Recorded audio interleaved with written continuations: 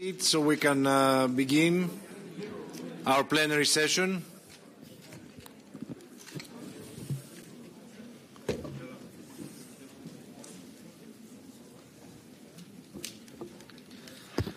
Okay, colleagues, I warmly welcome you,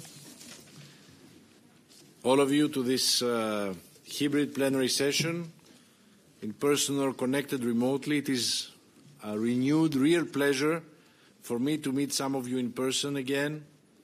But in order to make this meeting successful and safe for all of us, I remind those of you who are present in the plenary premises to strictly apply the COVID measures, the safety measures as advised by our administration.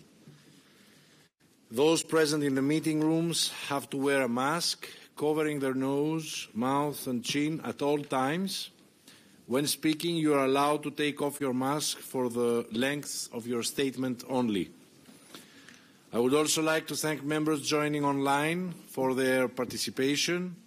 I would like to thank our COR staff from all directorates and my team in the Cabinet for putting our House, our European Committee of Regions, first, for keeping political activities alive, starting new projects despite the difficult times, and for organizing our meetings online, hybrid or in person. Without you, this would have never been possible. Today, the health situation in Brussels, in Belgium, and in most European countries shows a new increase in infections. Together with the administration, we continue our efforts to make it possible for those wishing so to participate physically in our statutory meetings in safe conditions. We will keep you informed of the organizational details for the plenary session of January 22 as soon as possible. So, dear colleagues, let me start our plenary with the first point in our agenda, which is the adoption of our agenda. If there are no comments, the agenda is adopted. Thank you. We will now proceed to the adoption of the minutes of the last 146th plenary held on the 11th, 12th, and 13th and 14th of October 21. If there are no comments, the minutes are approved. Thank you very much and adopted.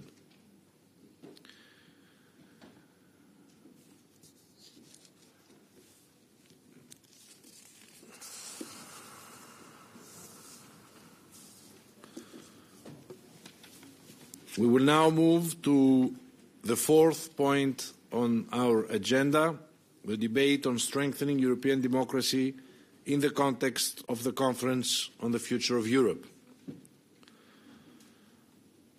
Dear colleagues, I would like to welcome our distinguished guests, Herman Van Rompuy, the chair of the COR High-Level Group on European Democracy and former president of the European Council, and Renaud, MUSELIER, president of the Regional Council of Provence-Alpes-Côte d'Azur, who will debate with us today about European democracy and the future of Europe, and the Slovenian State Secretary Igor Senčar.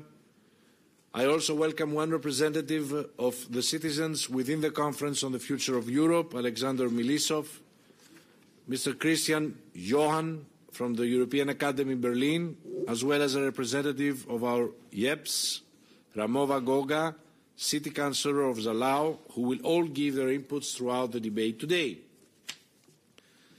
Dear President, the Conference on the Future of Europe is an extraordinary opportunity to bring EU closer to its citizens, and at the same time to strengthen their sense of ownership in the European project.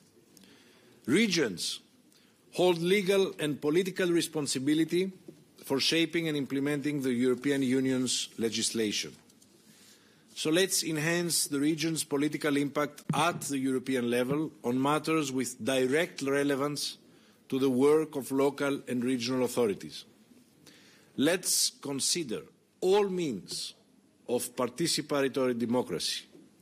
Let's start rethinking the European governance by using existing provisions without necessary need of treaty changes, while we do not, of course, exclude them if needed.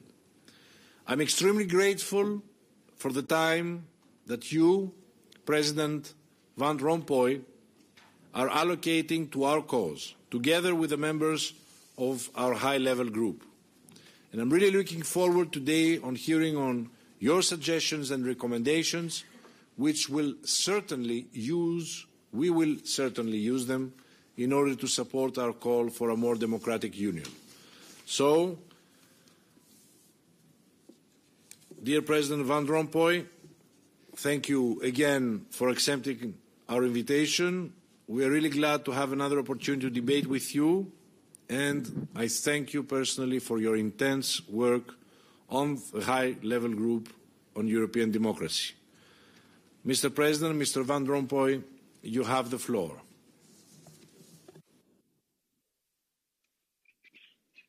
Thank you, Mr. President. You can hear me, I hope so. Very well, yes.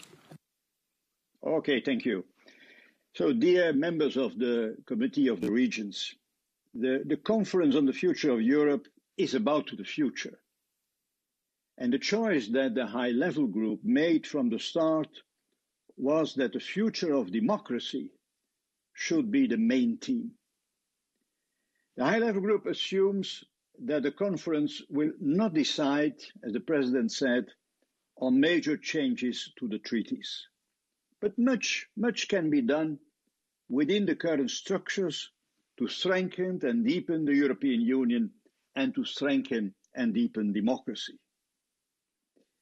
European democracy is not the only one under pressure. All democracies are challenged from within.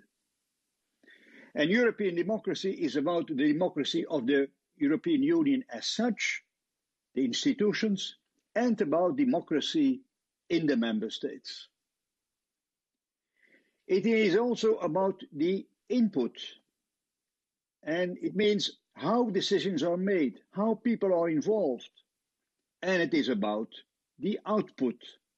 What is the result of policies on jobs, purchasing power, climate, migration, inequalities, security, etc. A lack of output, a lack of results is one reason why more and more citizens no longer see democracy as a value in itself. They look too much at the added value, at the output of our policies. But it's absolutely necessary that we have results. In what world does democracy function? Question mark.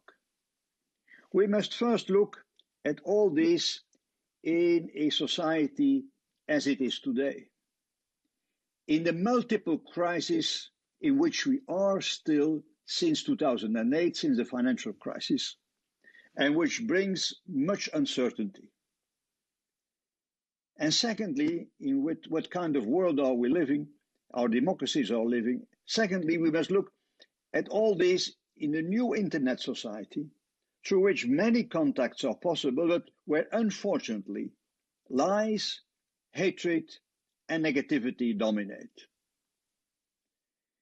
Another reason to be very concerned is it is particularly sad that European institutions have to take action to secure the rule of law and minority rights in some member states.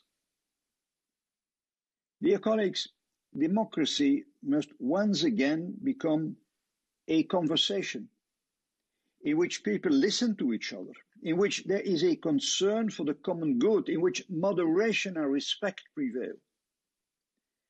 And this dialogue must take place between citizens and elected politicians, between citizens themselves, and between local, regional, national, and European authorities.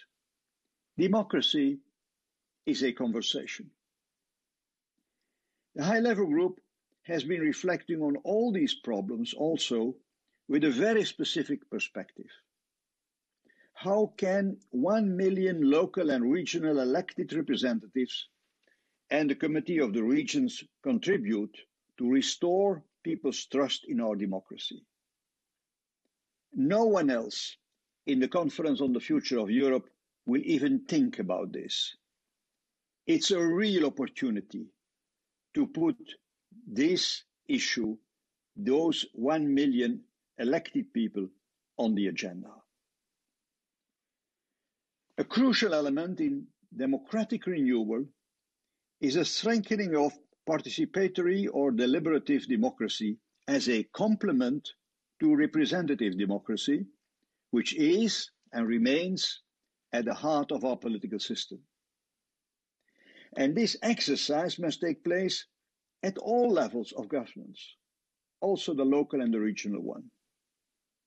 In this stronger participation of citizens, civil society has to play an important role, as well as individuals. People become stronger when they work together. We need to learn to converse again. And the technique used in the Conference on the Future of Europe, citizens' panels, digital platforms, can also be used elsewhere. The digital tool should be used much more by the positive forces in society. Still, I'm convinced of it, a silent majority.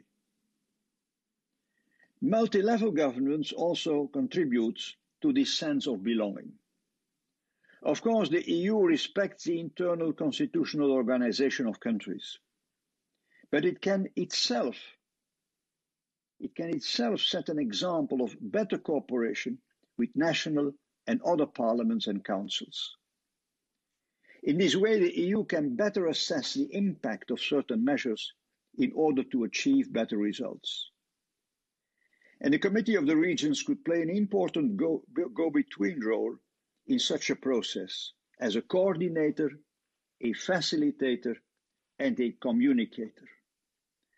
And what is not formally provided for in the treaties can be set up informally.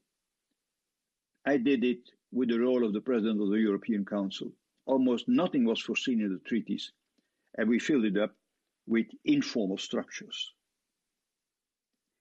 The high-level group also elaborated a number of concrete proposals to involve the Committee of the Regions more in the 4 phases of the legislative cycle, from the preparation to the evaluation. And the EU institutions would also have to justify why it disagrees with certain positions of the Committee of the Regions. The modalities of this involvement could be the subject of an interinstitutional agreement with the European Commission. All this has to be done taking into account the principle of subsidiarity, whereby governance is conducted as close to the people as possible, and whereby there is at the same time a concern to tackle the problems at the most appropriate level to achieve the best results for the people themselves. So it is an active and dynamic subsidiarity, in other words. The high-level group will adopt its final report in the course of this month. It will then be up to the Committee of the Regions itself to reflect on the decisions and take them forward within the Conference on the Future of Europe. That work will not be finished after the end of the conference in the spring of next year. The conference can provide, nevertheless, a strong basis for further reflection and for further action. Thank you so much. Thank you very much.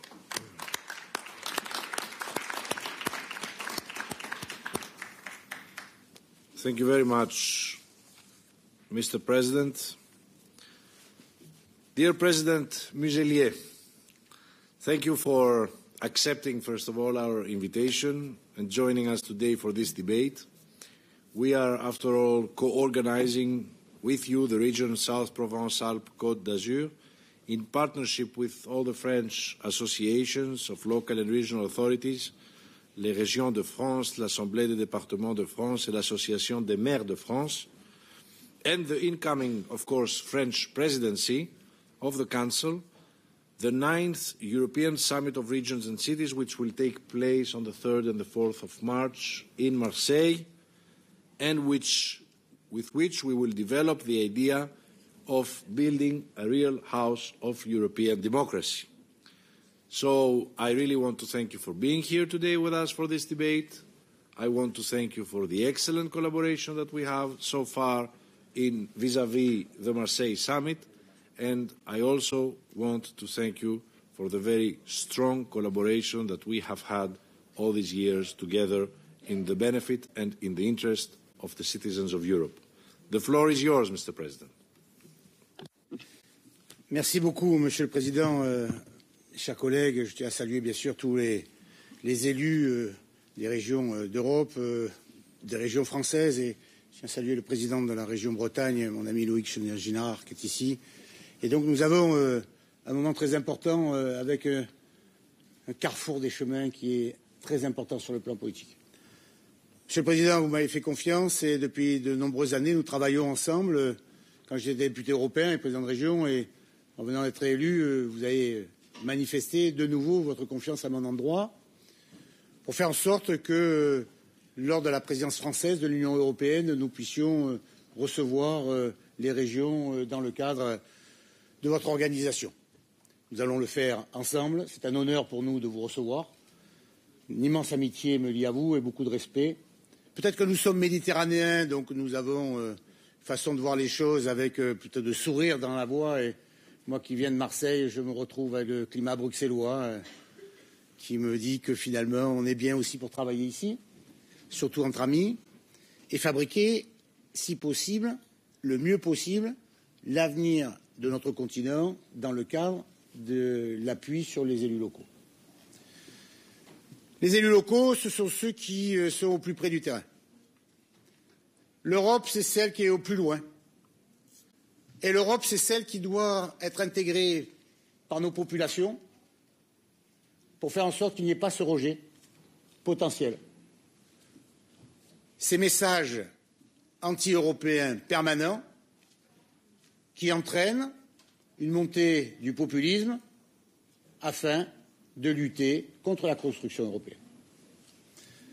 La démarche a toujours été très claire en ce sens, d'additionner les compétences, les différences, les performances au service de nos concitoyens et faire en sorte que l'Europe soit la plus près du terrain. Qui mieux que le comité des régions pour le faire?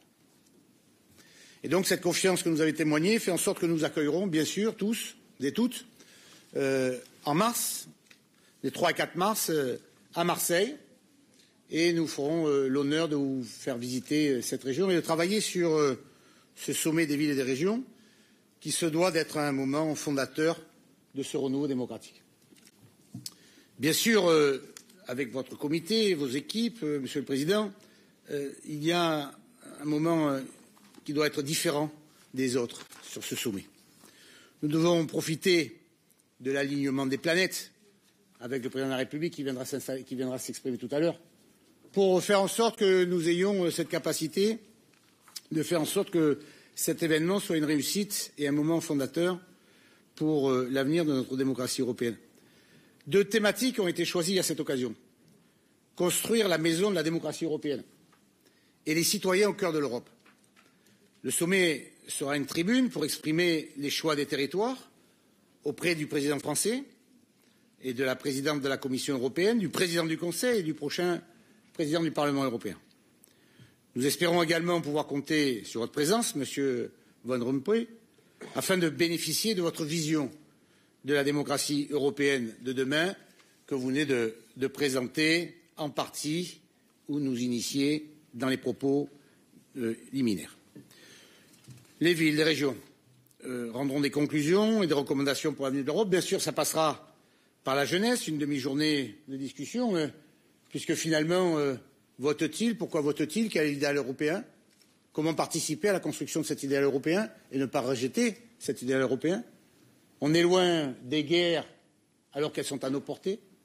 On est dans ce continent puissant et quelles sont les forces centrifuges ou centripètes qui géopolitiquement veulent faire en sorte qu'elles veulent diminuer notre puissance économique, notre puissance démocratique, notre puissance internationale, et comment participer à ce débat démocratique absolument nécessaire pour la construction de l'Europe. Nous avons donc cette tribune, et je suis intimement convaincu, et c'est ma plus grande conviction, je suis un pro-européen, je suis un Marseillais, je suis un régionaliste, je suis un Français, et je vis dans mon quartier. Et vous aussi, vous entendez, vous aussi, vous voyez pourquoi on ne vote pas, vous aussi, vous entendez des messages qui ne correspondent pas à vos philosophies politiques. Il faut arriver à amener de la raison, tout en ayant la passion, mais en rappelant que le discours politique se doit d'être bâti autour d'un idéal. Ici, vous avez travaillé pour faire en sorte qu'ensemble nous puissions construire ce renouveau démocratique. Je suis fondamentalement convaincu que l'Europe réussira grâce aux territoires et que l'action de l'Europe sera comprise par les territoires. Et donc, sur ce débat, je vous remercie pour votre accueil et ce sera un très grand honneur de vous accueillir dans cette belle région Provence-Alpes-Côte d'Azur. Allez, soyons chauvins comme nous savons si bien l'être, qui est la plus belle région d'Europe.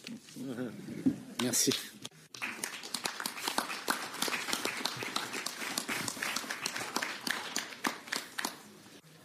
Merci beaucoup, Monsieur le Président, cher Renaud. And I would like to go now to Igor Senchar, the Slovenian State Secretary for Coordination of International and EU Affairs. State Secretary, I would like to thank the Slovenian Presidency for the good cooperation with the European Committee of the Regions. On your invitation, we were able to visit your beautiful country in September. We were also honoured to welcome Prime Minister Janša at our last COR plenary session in October, and I'm really looking forward in continuing this collaboration. State Secretary, the floor is yours.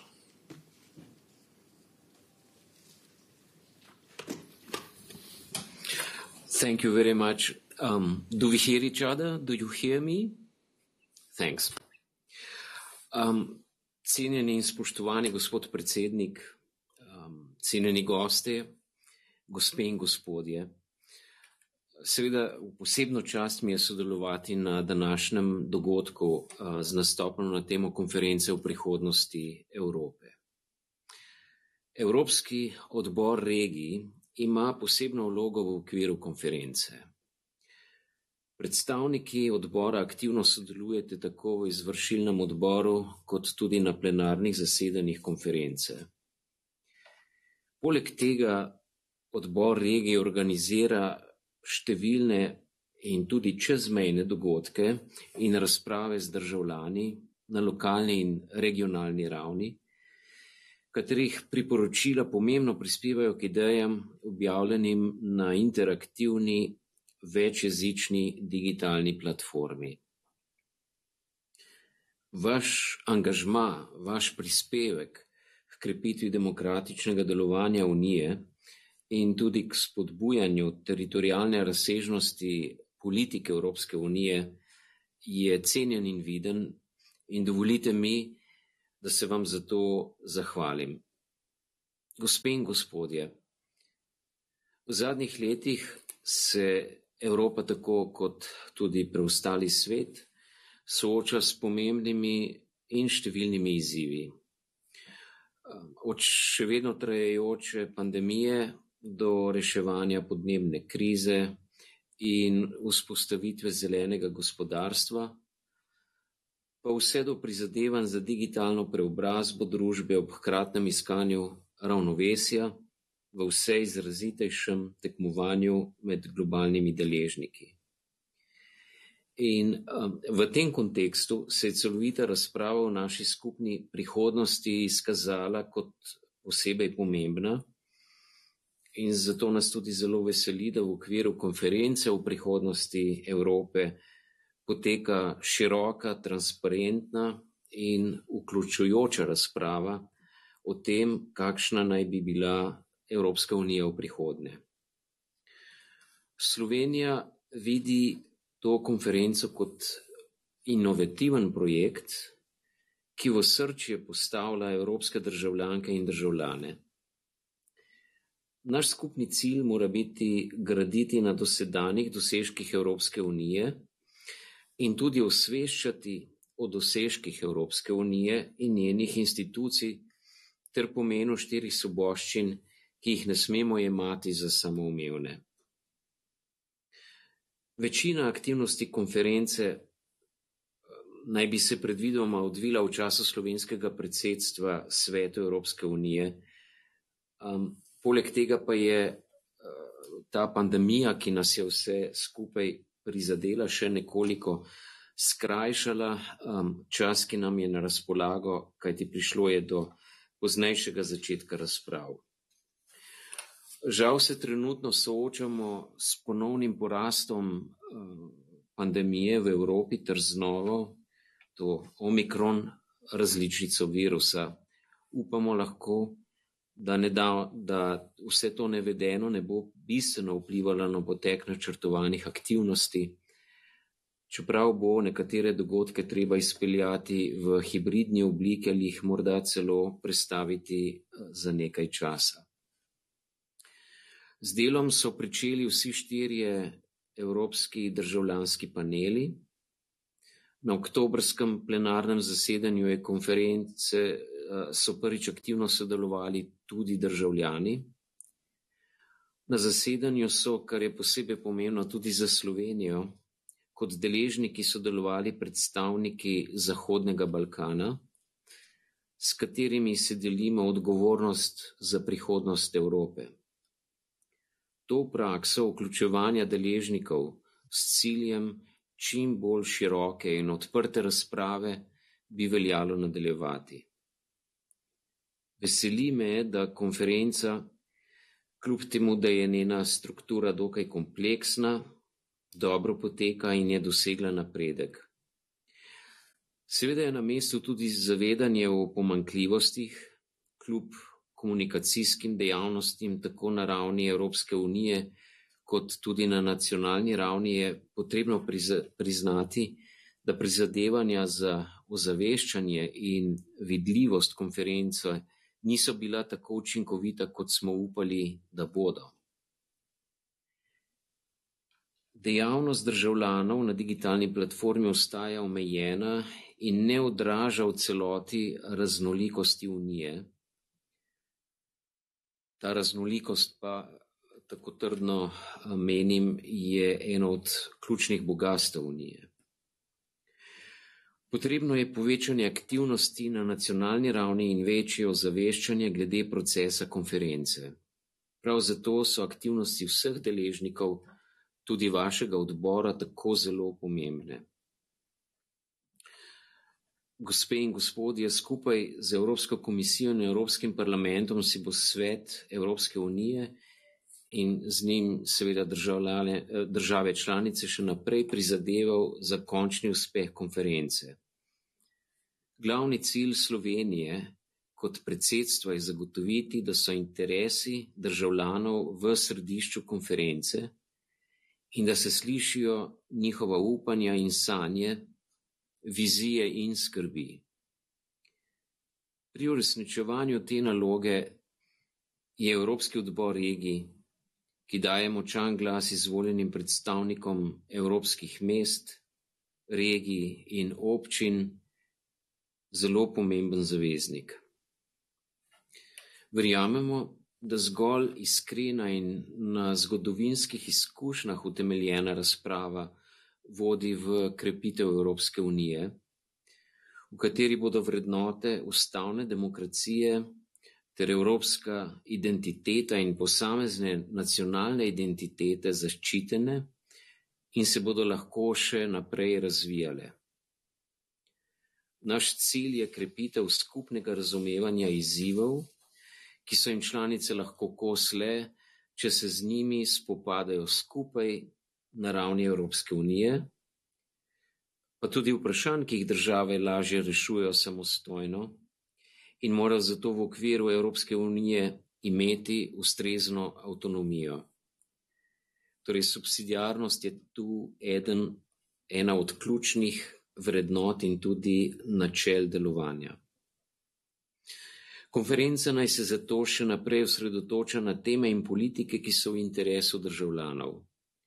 Odločitve se morajo sprejemati čim bliže državljanom, upoštevajoč pri tem tako načelo subsidiarnosti kot tudi sorazmernosti. Izkoristiti moramo priložnost, ki jo nudi konferenca za trditev demokratične legitimnosti in delovanja evropskega projekta ter za zagotovitev nadaljne podpore državljanov in državljank našim skupnim ciljem in vrednotam. Prav tako moramo po številnih krizah priložnost dati konferenci in izkoristiti to, da okrepimo odpornost Evropske unije, najprej seveda na lokalni in regionalni ravni, da bo potem lahko kot celota bolje pripravljena za soočenje z nepredvidenimi situacijami in s tem bolje pripravljena na prihodnost. In v ta namen smo v Sloveniji organizirali celo vrsto razprav, med katerimi ima osrednje mesto Blejski strateški forum, ki je v začetku septembra letos pritegnil blizu 200 vrhunskih razpravljavcev z področja politike, gospodarstva, znanosti in tehnologije, civilne družbe in pa tudi mlade voditelje. Proces konference še ni zaključen, zato še ni čas za napovedovanje njenih izidov. Mandat predvideva predložitev končnega poročila predsednikom 3 glavnih institucij, ki bodo potem preučile, kako bi lahko učinkovito ukrepale na podlagi tega poročila, vsaka seveda v okviru svojih pristojnosti in v skladu s pogodbama.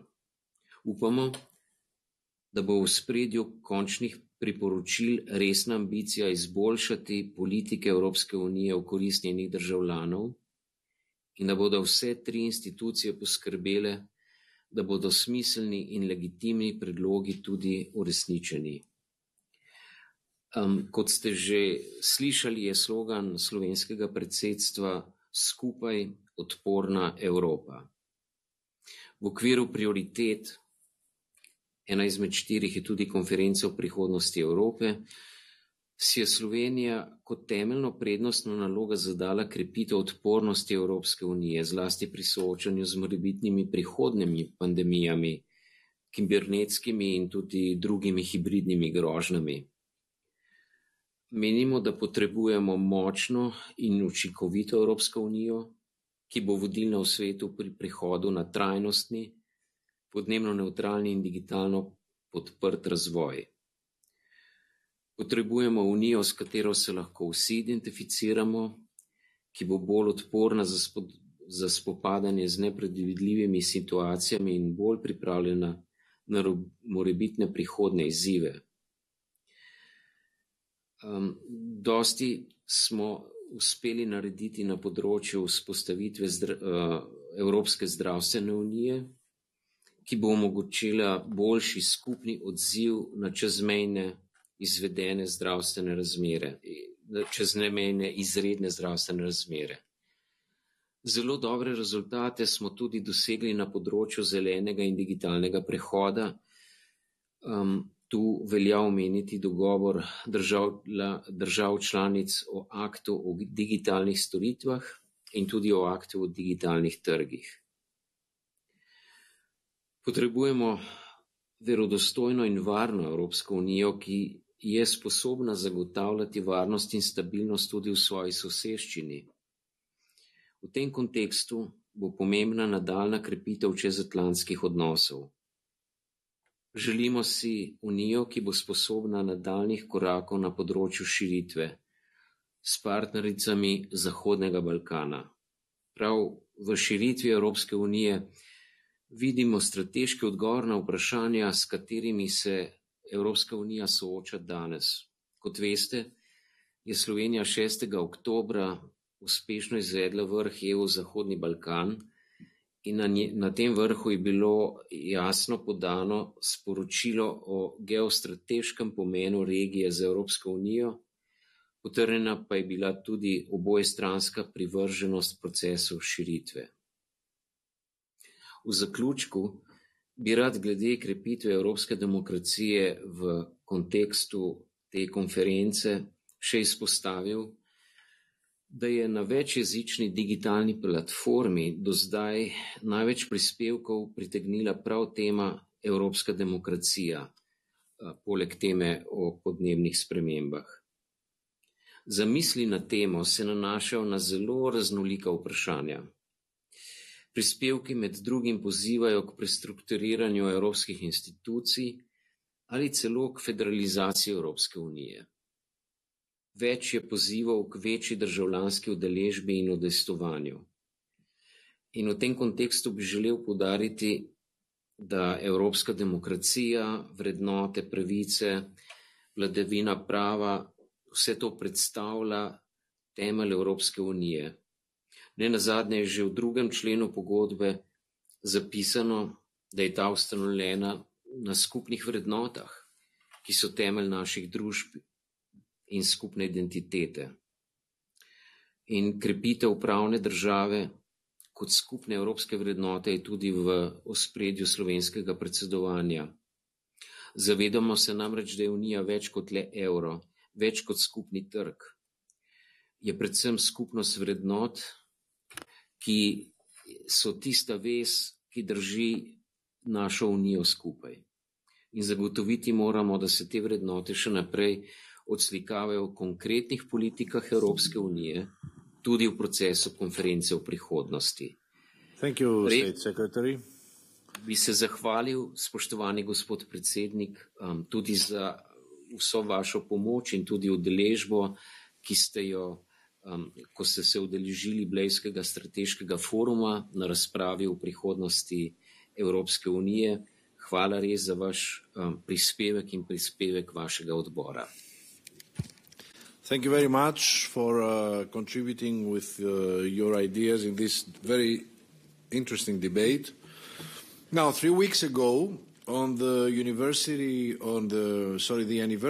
of the day the Wall of Shame came down in 1989, I visited Berlin when I joined the Europe Bottom-Up Conference on Participatory Democracy and Ways to Engage with Citizens. There I have also met with Secretary of State Mark Speisch and with Secretary Jerry Wopp and with different organizations working on the conference. So I'm looking forward to the local dialogue that we will be holding next year by the Committee of Regions in the city-state of Berlin. I was really impressed by this truly historical European city. And of course, all the inspiring discussions that we had during these days. So I would like to give the floor now to our member from Berlin, Mr. Jerry Wopp, for 2 minutes, please.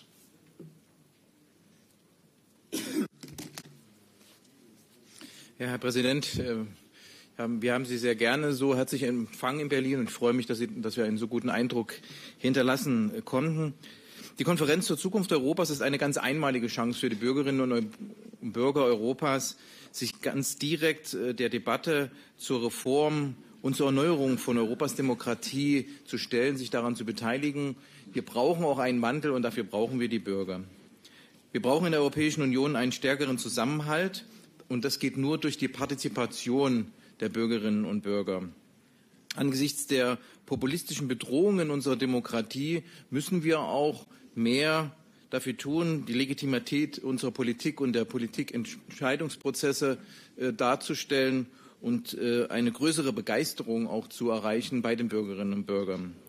Unsere Aufgabe als ADR-Mitglieder dabei sollte sein, dass wir auf regionaler Ebene die Menschen ermutigen, an Veranstaltungen vor Ort teilzunehmen und sich dort einzubringen, in die Debatten ihre Ideen und Wünsche grenzüberschreitend auf der digitalen Plattform zu formulieren und zu diskutieren. Auch Berlin leistet hier einen Beitrag zur Konferenz zur Zukunft Europas.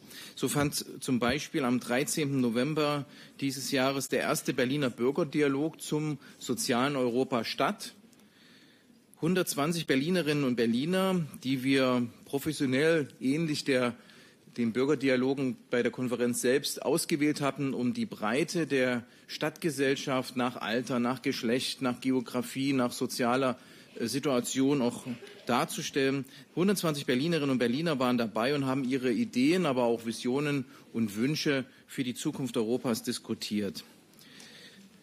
Lösungsansätze, aber auch konstruktive Kritik sind gesucht, damit die Zukunft Europas gestaltet werden kann, dass sie gerechter und solidarischer wird und damit letztlich auch stabiler.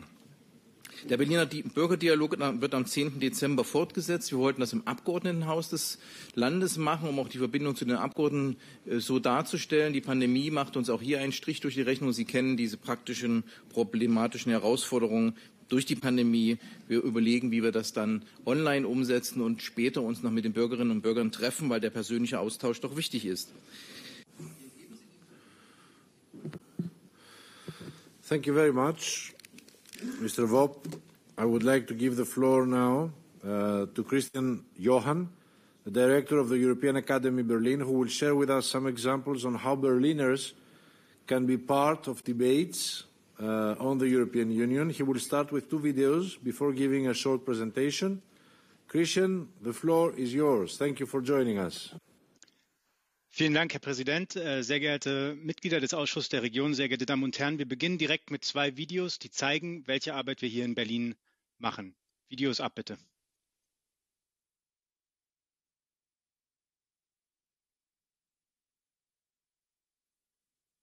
Von der Zukunftskonferenz gehört, die gerade jetzt stattfindet? Nein. Haben Sie davon schon mal gehört, von der Zukunftskonferenz? Gehört, ja. Wenn du an die EU denkst, was fällt dir ein? Keine Ahnung. Europas Zukunft wird... ... Grün. Glorreich, wenn wir es gut machen. Wenn du an die EU denkst, welche 3 Dinge fallen dir ein? Zugfreiheit, Europäisierung, Europarecht. Meinungsfreiheit, ja, und auch... Eine einfache Währung. Wo drückt es am meisten? Was muss man als erstes regeln? Verkehr, Gesundheitssystem? Läuft noch alles. Noch läuft. Noch rollt was. Europa. Europa hat Probleme. Europa bietet Chancen. Vor allem aber wünschen sich die Menschen in der EU mehr Demokratie. Also mitreden, diskutieren, mitbestimmen. Und um diese Chance zu nutzen, hat die EU nun die Konferenz zur Zukunft Europas gestartet. Alle sollen mitreden und zu Europa diskutieren. Weißt du, das ist mir doch egal. Ich wohne in Berlin, da habe ich eigene Sorgen. Nein! 80% der politischen Entscheidungen, die dich betreffen, werden in Brüssel getroffen. Auch in deinem Alltag. Aber wer da über unseren Alltag bestimmt und was da bestimmt wird, das bestimmen wir. Darum wird es jetzt Zeit, mitzureden. Zu unseren Themen. Klima und Umwelt. Gesundheit. Arbeit. Bildung. Und. Jetzt bist du voller Energie. Du hast die Power. Fragen, Ideen, Vorschläge? Super. Aber wie geht's konkret weiter? In Berlin hilft dir die Berliner Initiative zur Konferenz zur Zukunft Europas. Das ist die Anlaufstelle für alle, die mehr wissen wollen zur Zukunftskonferenz. Wir treffen uns alle 6 Wochen, online, und unterstützen alle Berliner AkteurInnen mit Europabezug. Dafür haben wir die richtigen Fachleute versammelt. Dazu gibt es auch eine Homepage und eine Ansprechpartnerin. Kein Roboter, sondern Carlotta. Wer mitmachen will und Infos braucht, einfach melden. Deine Stimme für Europa. Berlin braucht Europa und Europa braucht Berlin.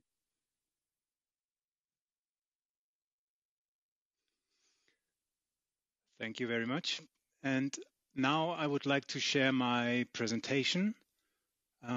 Make sure that every one of you can see it. Und ich werde auf Deutsch reden. Ja, vielen Dank, dass wir heute hier sein können. Unsere Spezialität hier in Berlin ist die informelle politische Bildung. Und als zweites möchte ich Ihnen vorstellen, die Berliner Initiative zur Konferenz zur Zukunft Europas. Und damit Sie verstehen, wer wir sind, haben wir einen kleinen Überblick vorbereitet zu dem, was wir hier in Berlin seit 1963 machen. Wir sind ein gemeinnütziger, überparteilicher Verein, der seit 60 Jahren politische Bildung in Europa macht und sich darauf spezialisiert hat, politische Bildung mit der Zielrichtung Demokratiebildung, Demokratieförderung und das vor dem Hintergrund Europabildung zu machen. Wir unternehmen mehr als 150 Projekte, Events, Veranstaltungen pro Jahr und möchten einen Beitrag hier aus Berlin heraus leisten, dazu eine offene, wertebasierte, demokratische europäische Gesellschaft zu befördern.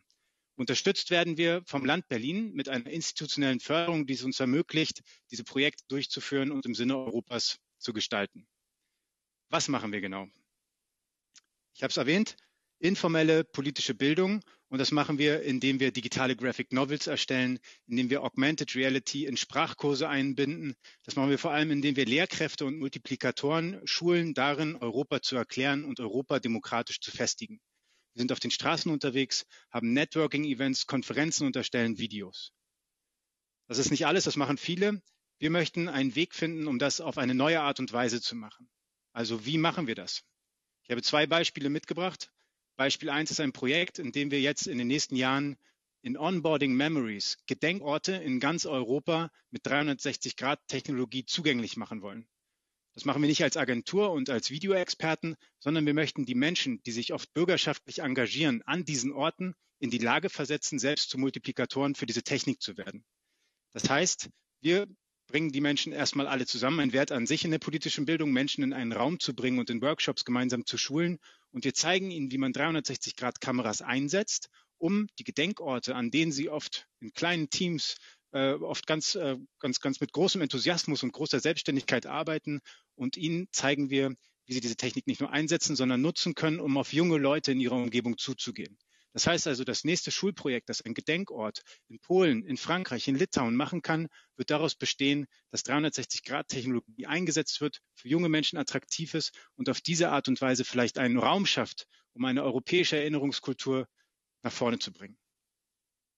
Das zweite Beispiel, das ich mitgebracht habe, und das ist auch schon das letzte, heißt Europe on the Streets. Wir haben gerade einen Ausschnitt gesehen und es steht in dem, was wir tun und vom Land Berlin dort darin unterstützt werden, genau das zu machen für alles, was ich gerade gesagt habe. Wir nehmen uns eine bekannte Influencerin und einen Europa-Promi, hier in dem Fall die Abgeordnete Hildegard Bentele von der EVP-Fraktion, und machen uns auf den Weg auf die Straßen in Berlin und sprechen mit ganz normalen Passanten und fragen, Mensch, haben Sie eine Ahnung, wer das ist? Leider muss man sagen, manchmal kommt die Antwort nein, nie gesehen, weiß ich nicht, wer das ist. Und dann erklären wir, wer Hildegard Bentele ist, was sie im Europaparlament macht und wie man sich daran beteiligen kann. Wie funktioniert repräsentative Demokratie? Was gibt es für Probleme? Was sind die Sorgen und Nöte auf der Straße? Und genau weil wir das machen, haben wir einen super Ansatz, um die Konferenz zur Zukunft Europas zu kapern. Wir sagen, wir brauchen europäische Momente und die Konferenz zur Zukunft Europas ist ein europäischer Moment neben den Wahlen zum Parlament und neben all den anderen Dingen, die passieren. Und wir möchten gemeinsam in Berlin, das ist die Antwort auf die Frage, wo machen wir das, lokal und in einem Bottom-up-Ansatz. Für diejenigen von Ihnen, die es nicht kennen, das ist die Karte von Berlin mit seinen 12 Bezirken. Und wir sind in allen Bezirken unterwegs, gehen auf die Straßen, versuchen in interaktiven Elementen auf dem Sportplatz, vor dem Kino, im Kleingartenverein zusammenzuarbeiten, um Europa von unten zu stärken und Impulse zu setzen, die dann irgendwann nicht nur in Brüssel, sondern auch in allen anderen europäischen Ländern und Gesellschaften ankommen. Und auf die Art und Weise, und das möchten wir sein, wollen wir nicht nur Partner für die Stadt Berlin sein, sondern eine Plattform für alle europäischen Themen hier in Europa. Und die Konferenz zur Zukunft Europas gibt uns den richtigen Schub und das richtige Momentum und auch das Gefäß, muss man sagen, um gemeinsam für Europa Einsatz zu zeigen. Und wenn Sie mitmachen möchten oder wenn Sie sich für alles interessieren, was wir sonst noch tun, und das war nur ein kleiner Ausschnitt, würden wir uns sehr freuen, von Ihnen zu hören. Vielen Dank, dass ich unsere Arbeit heute vorstellen durfte. Thank you very much, Christian. I saw firsthand your work and I really found it very interesting. And this is why we invited you to present this to our members, and I think they found it very interesting as well. So thank you very much for your contribution. And I would like to give the floor now to Alexander Milisov, the delegate for the Conference on the Future of Europe, for 1 minute, please. No, I'm sorry, for 2 minutes. Thank you. Mr. Milisov.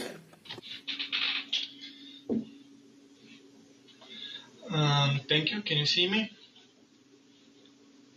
No, we cannot see you. But we can hear you. Okay, I'll go on. Thank you, Mr. President. Hello, I'm Alexander, and I'm part of the panels of the Conference on the Future of Europe. Particularly, I'm part of the panel of European democracy, values, rule of law, security. How can the Committee of Regions improve democracy? As part of the panels, we have mentioned a few times that the EU doesn't do a good job in representing itself. The citizens do not know what the EU is doing and how it is doing it. The Committee of the Regions is a perfect example of this. Before the plenary conference, I had no idea your organization even existed. The situation is really bad. I have a few friends that are studying regional development and politics, and even they didn't know anything about you. We cannot have a proper democracy without the citizens understanding how they are governed. From the little digging I did, I got the main idea of the committee. The committee is an EU advisory body composed of locally and regionally elected representatives coming from all 27 member states. In the first days of being invited here, I tried to think of a solution to the problem of improving democracy. My first idea was something like a pyramid scheme. For example, the local populace wants a law to be changed. They go to their local authority and present their idea. The local authority then looks into the idea and decides if it's worth the time to be examined more. Next, the ideas of all the local authorities in the region get passed on the regional authority, which in turn proposes it to the committee. Since the committee is composed of the local authorities, I thought that would make it closer to the citizens. I can clearly see a few problems with this idea. The first problem is that the committee doesn't have any actual power or soft power. The second is that the committee is not homogeneous. Every country nominates members of its choice. It doesn't have a unified way of electing officials. There is no... Yes, you can conclude, please. Okay. The best way for strengthening democracy, I think, would be to increase citizen participation. And in order to do that, first we need to keep citizens informed. Thank you for listening.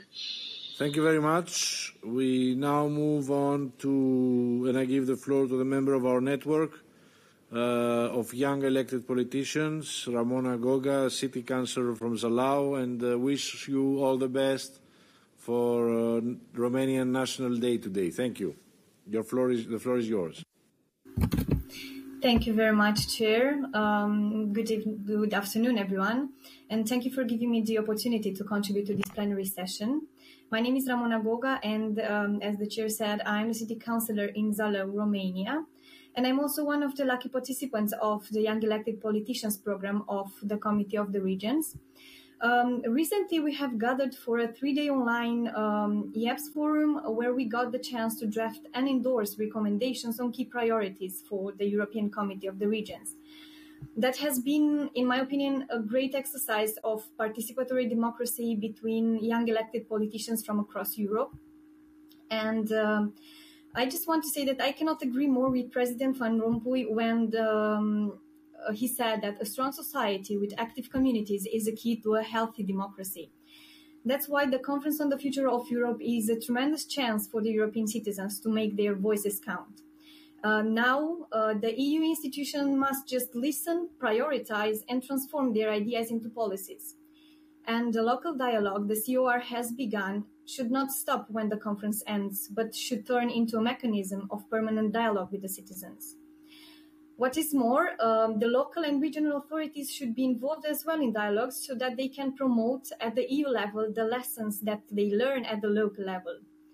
And it would be also highly beneficial for the local communities to be led by experienced elected officials, but we cannot ask the youth to step aside just because of their age. So we recommend that the COR's 2018 proposal for developing an Erasmus program for local elected officials to be supported and implemented. However, none of this can be done without a proper budget. And the EU and local and regional authorities should help with this budget dedicated to democracy building exercises. This is why we call upon the support of the EU. In order to benefit from a healthy European democracy, we must focus on building lively local democracies first. And the EU must play its role in supporting the development of these democracies and stay close to the European citizens. The YEP recommendations go towards this direction, and we hope we will take them into account when the COR contributions are sent to the Conference on the Future of Europe. Thank you very much. Thank you for your contribution. And I now open the floor to our members. Dear colleagues, I will start giving the floor to those of you who have asked for it, but please keep in mind that you have 1 minute because we have the debate with President of France, the French Republic, Emmanuel Macron, coming up. Mr. Bock, EPP, 1 minute, please.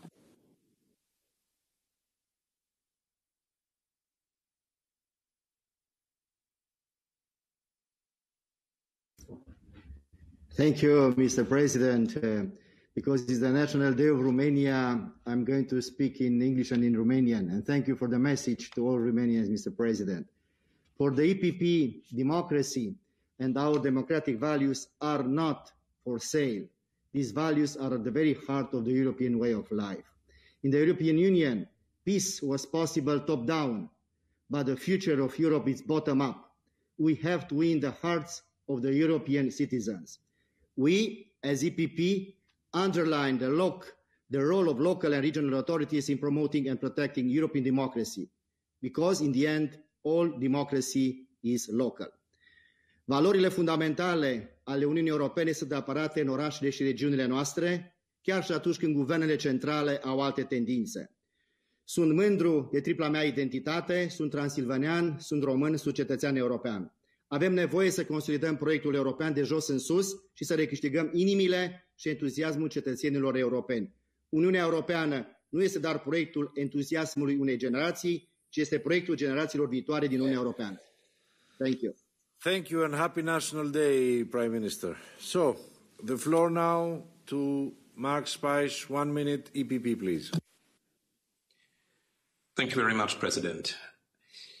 Ich möchte zurückkommen auf das, was Präsident Van Rompuy gesagt hat. Die Akzeptanz der europäischen Demokratie hängt auch davon ab, dass die europäische Demokratie Antworten liefert, Antworten gibt. Das heißt, ein Dialog, der folgenlos ist, schwächt die europäische Demokratie und stärkt sie nicht. Das legt einen doppelten Maßstab an die Konferenz zur Zukunft Europas. Das, was wir von den Bürgerinnen und Bürgern hören, muss Folgen haben. Das heißt, es reicht nicht, das in einen Bericht zusammenzufassen, den man dann mit einer goldenen Schleife umgibt und in einem Aktenschrank ablegt. Es muss einen Folgeprozess geben und an diesem Folgeprozess muss der COR teilnehmen. Zweitens, wenn wir zu wirklich effektiven Antworten auf die Fragen kommen wollen, die die Bürger bewegen, reicht es nicht aus, nur die Brüsseler Ebene in den Blick zu nehmen. Es geht oft um einen Rahmen, der dort gesetzt wird. Aber damit dieser Rahmen erfolgreich umgesetzt wird, braucht es die Städte und Regionen Europas. Und deswegen müssen wir stärker eingebunden werden in diesen Folgeprozess und in das Formulieren von Antworten. Vielen Dank. Thank you very much. The floor now to Andreu Rodriguez from the PS for 1 minute, please.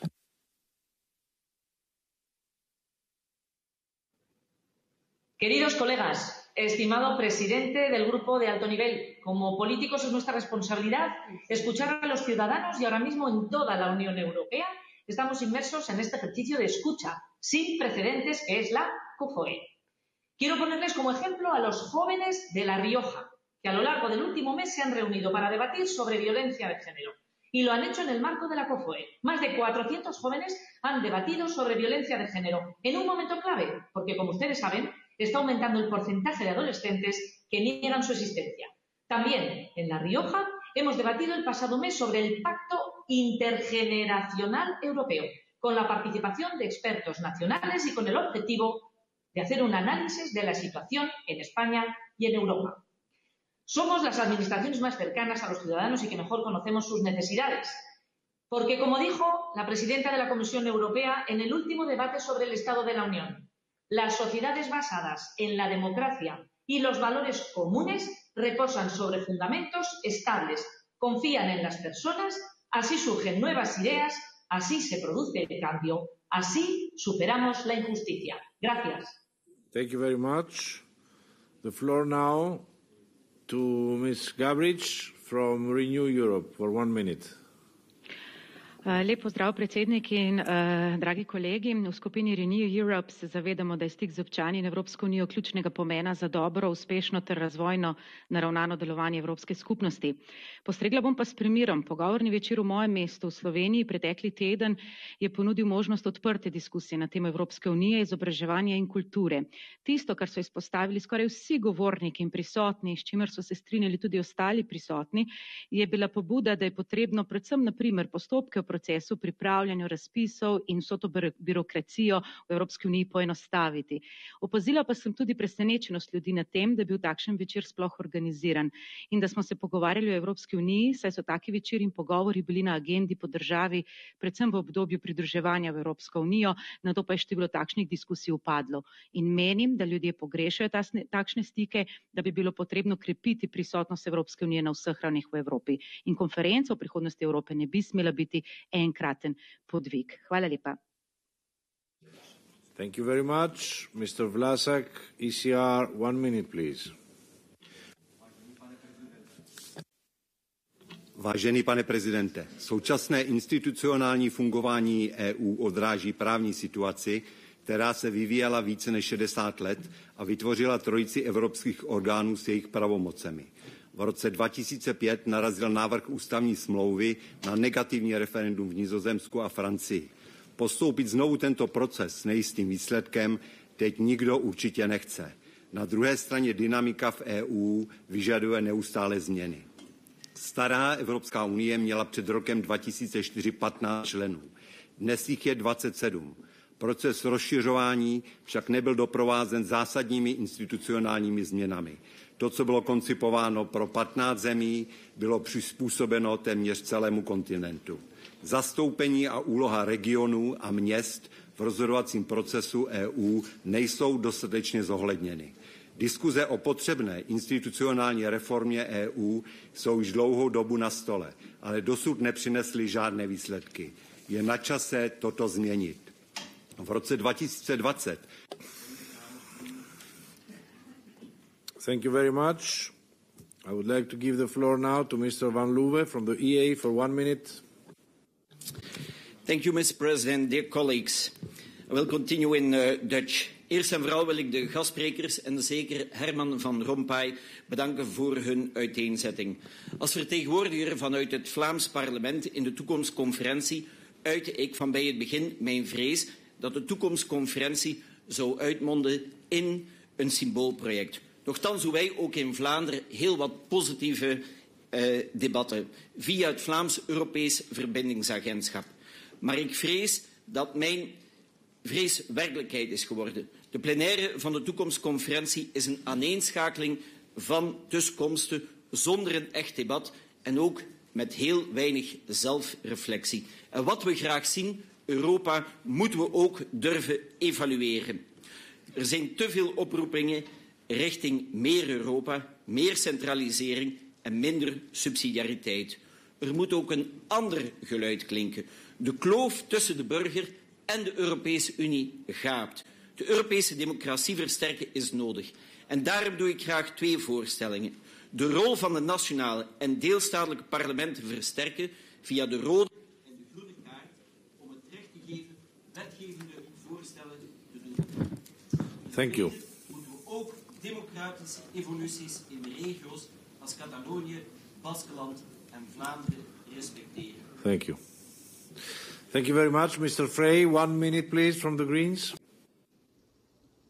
Ja, sehr geehrter Herr Vorsitzender, sehr geehrte Kolleginnen und Kollegen, als Abgeordneter eines Regionalparlaments des Landtags von Baden-Württemberg sehe ich unsere besondere Verantwortung im Zukunftsprozess. Weil wir als regionale Abgeordnete nah an den Bürgerinnen und Bürgern sind wir auch in besonderer Weise gefordert. Wir müssen in die Bürgerschaft hineinwirken und als Union sichtbar werden. Hierzu haben wir verschiedene Formate mit Jugendlichen und auch grenzüberschreitende Dialoge entwickelt.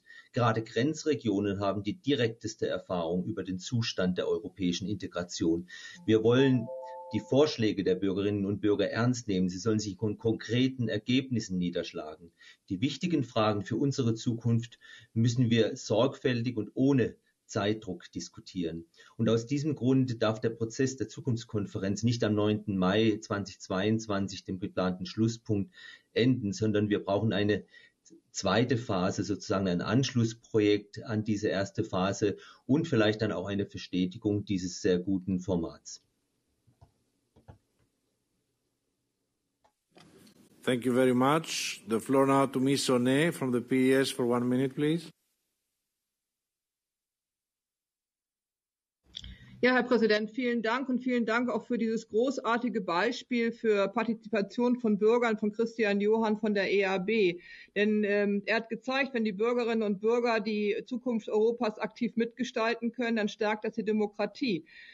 Aber guter Dialog braucht Zeit. Es ist bereits darauf hingewiesen worden, dass wir der Konferenz zur Zukunft Europas diese Zeit geben müssen. Insbesondere, wenn diese Zukunftskonferenz als Blaupause für künftige Bürgerbeteiligung dienen soll.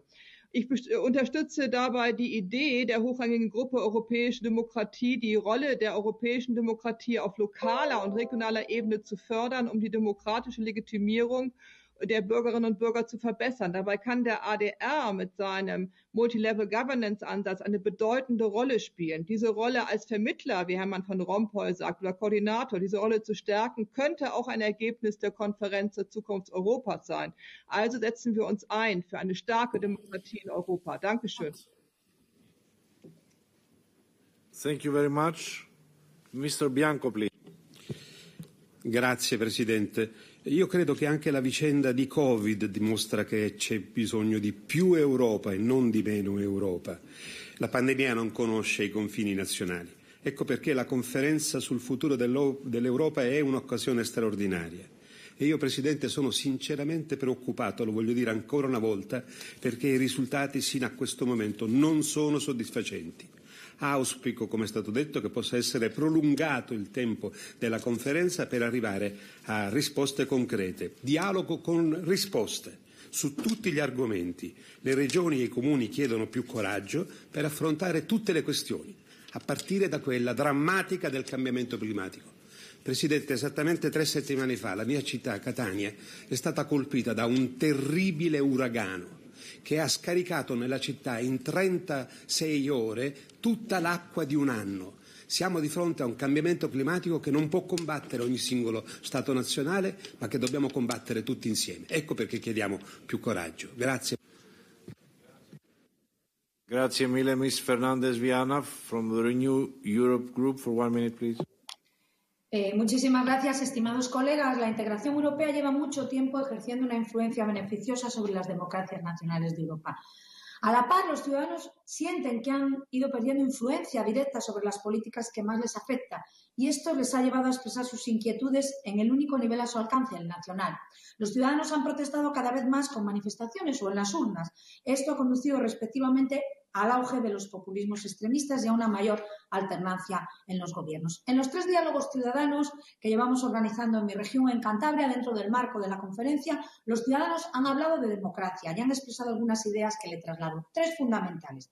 Que los valores y las normas son conceptos sobre los que se sustentó la Unión Europea en su fundación. Valores y normas sobre los cuales Europa debe seguir construyéndose. Esos valores que recoge el propio Tratado de Lisboa y que tienen su fundamento en el respeto a la dignidad humana, a la libertad, a la democracia, a la igualdad, al Estado de Derecho. En segundo lugar, que la democracia de la Unión Europea significa que los ciudadanos pueden dudar de las instituciones, pueden impugnarlas y mantenerlas bajo control. Y en tercer lugar, que una democracia es inviable sin instituciones de democracia indirecta que funcionen y que estén vinculadas directamente a los ciudadanos. Un nuevo procedimiento de... Thank you very much. Sorry, we have a time limitation today. Mr. Trnka from the EPP, 1 minute, please. Vážený pán predseda, drahé kolegyne, kolegovia, sme to my, samosprávy, ktoré ukazujú občanom, že európska myšlienka má nesmierny význam a zlepšuje kvalitu našich životov. Ukazujeme, že existuje jasné a vzájomné prepojenie medzi regiónom a či mestom, ktorým ľudia dôverujú najviac a Európskou úniou. V Košickom kraji sme zaviedli aktívnu subsidiaritu. Príkladom sú vodné rady, kde sa priamo občania delia o nápady v prospech prírody a preberajú zodpovednosť za ich realizáciu. Vodné rady spájajú viacúrovňové riadenie so spoločne stanovenými európskymi prioritami. Tiež tu máme rady partnerstva, ktoré veríme budú mať dostatočnú silu pri výbere kľúčových projektov v novom programovom období. Práve týmto dokazujeme princíp subsidiarity v praxi. Preto chceme dodať týmto orgánom príslušnú váhu a dôležitosť aj na národnej úrovni. Vážime si dôveru, ktorú do nás vkladajú občania. Ďakujem za pozornosť. Thank you. Mr. Brokers, please. Renew 1 minute, please. Vielen Dank, Herr Vorsitzender, meine sehr geehrten Kolleginnen und Kollegen. Die Zukunftskonferenz lebt von den Veranstaltungen und Angeboten in den Regionen. Deshalb möchte ich auch ein Lob an die Kollegen aus Berlin für ihre Initiative richten. Die politischen Ebenen müssen hier im Sinne der europäischen Idee enger zusammenarbeiten. Im Landtag in Nordrhein-Westfalen haben wir einen europäischen Bürgerdialog durchgeführt, an dem viele junge Menschen teilgenommen haben. Gerade das Thema Bürgernähe der Europäischen Union stieß auf großes Interesse. Man merkt, dass viele junge Menschen für die EU brennen, trotz des erkennbaren Modernisierungsbedarfs. Meine Damen und Herren, ich will ehrlich sein, die Konferenz braucht jetzt einen Schub. Die verbliebene Laufzeit sollte dafür genutzt werden, die Konferenz nochmal bekannter zu machen. Die zentralen Empfehlungen der Menschen müssen nicht nur gehört, sondern in transparenten Verfahren auf europäischer Ebene auch umgesetzt werden. Denn wir können uns hier kein Scheitern mehr leisten. Thank you very much. Mr. Caputo for...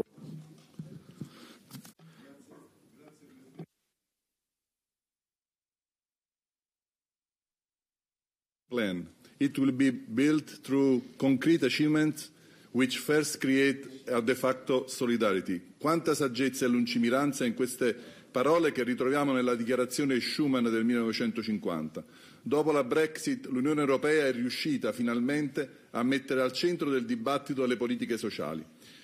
Con la pandemia e il disastro economico che ne è conseguito abbiamo riscoperto l'importanza del principio di solidarietà che è alla base dei trattati. Abbiamo restituito il giusto valore alle competenze dell'Unione in materia di salute e abbiamo dato una decisa spinta al processo di integrazione europea con la prima emissione di debito condiviso, il Recovery and Resilience Facility. La conferenza del futuro dell'Europa arriva al momento giusto per rispondere alla richiesta di un'Europa più democratica, più solidale e più incisiva. Dobbiamo però saper essere al passo con la storia, ben sapendo che quella via, per dirla con Spinelli, non è né facile né sicura. Thank you. Thank you very much. Mr. Schausberger, 1 minute. Ja, wenn wir die europäische Demokratie wirklich stärken wollen, dann brauchen wir dazu auch starke Demokratie auf der regionalen und auf der lokalen Ebene. Das heißt aber auch wirklich starke Selbstverwaltungen auf diesen beiden Ebenen. Wir sehen dass dort, wo die Demokratie geschwächt wird und reduziert wird, als erstes die regionale und lokale Selbstverwaltung reduziert wird und geschwächt wird.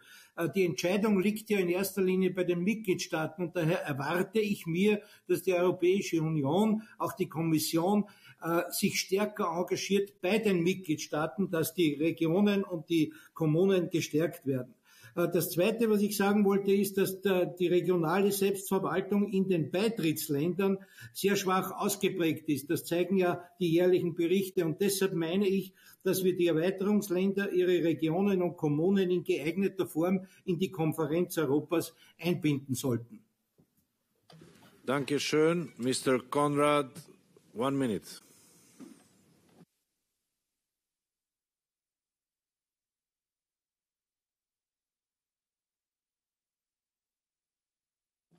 Mr. Hanglong, 1 minute, please. Thank you, Mr. President. Regioner, autonomier med lagstiftningsbehörighet behöver ha en ännu mer tydlig roll i konferensen. Nästan 45% av EUs befolkning är beroende av dessa regionala myndigheter för att utveckla och leverera miljömässiga, ekonomiska och sociala fördelar från EU. Så det gäller att återuppliva subsidiaritetsprincipen.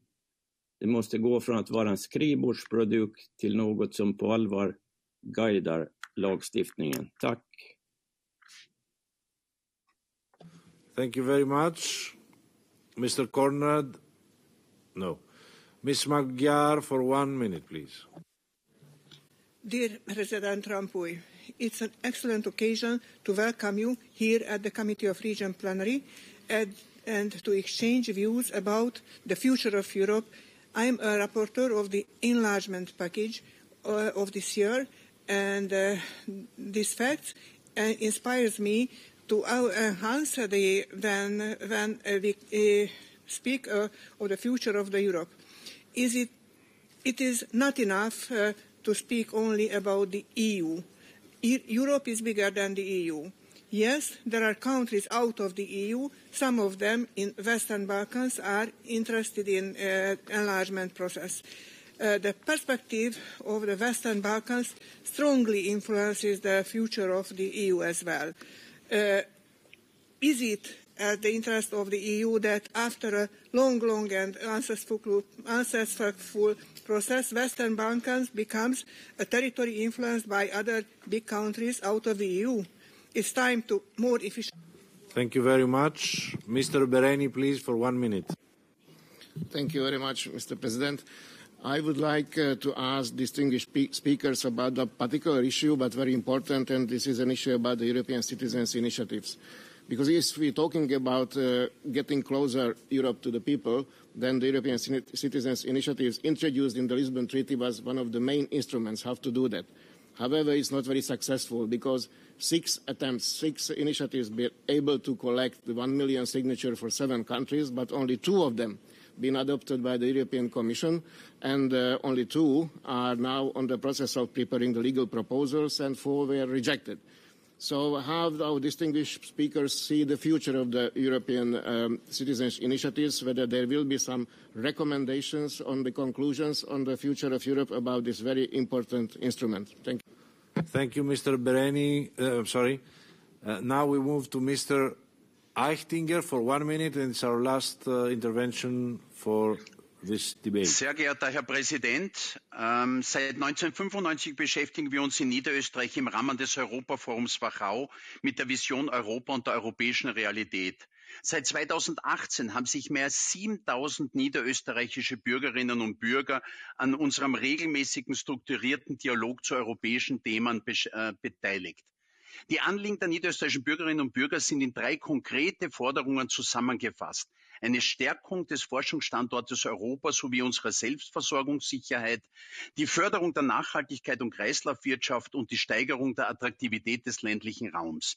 Im Oktober hatte ich die Gelegenheit, das Forderungspapier Herrn Präsidenten Tsitsipas zu überreichen. Niederösterreich vertraut darauf, dass die Konferenz zur Zukunft Europas nachhaltige Veränderung bringt.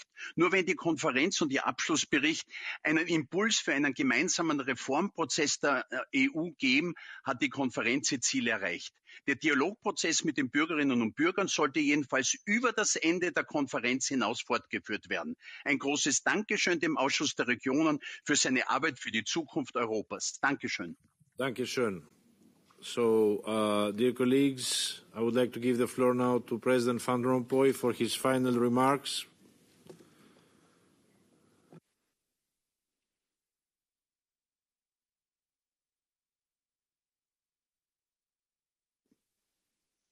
Yeah. Thank you. I will be very brief because you are waiting upon President Macron.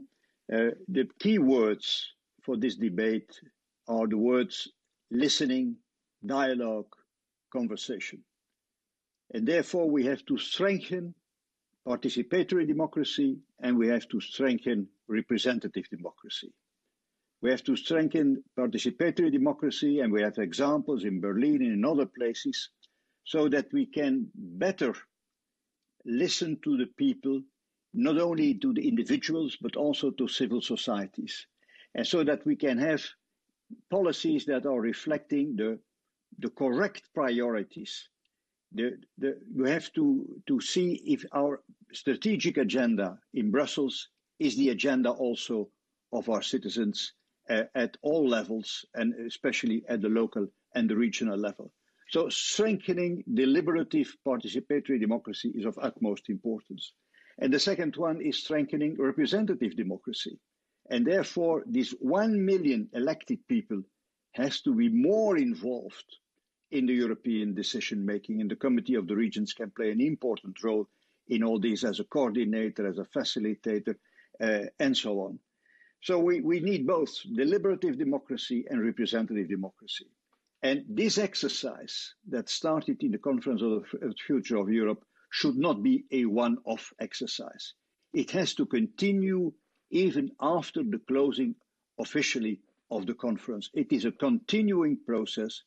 Democracy is in crisis, and it will not be over after the conference. So we have to continue our work together to have a better democracy at all levels of power, a better democracy via the participatory democracy and via representative democracy. Thank you so much for all the contributions. I take it also for the final draft of our report.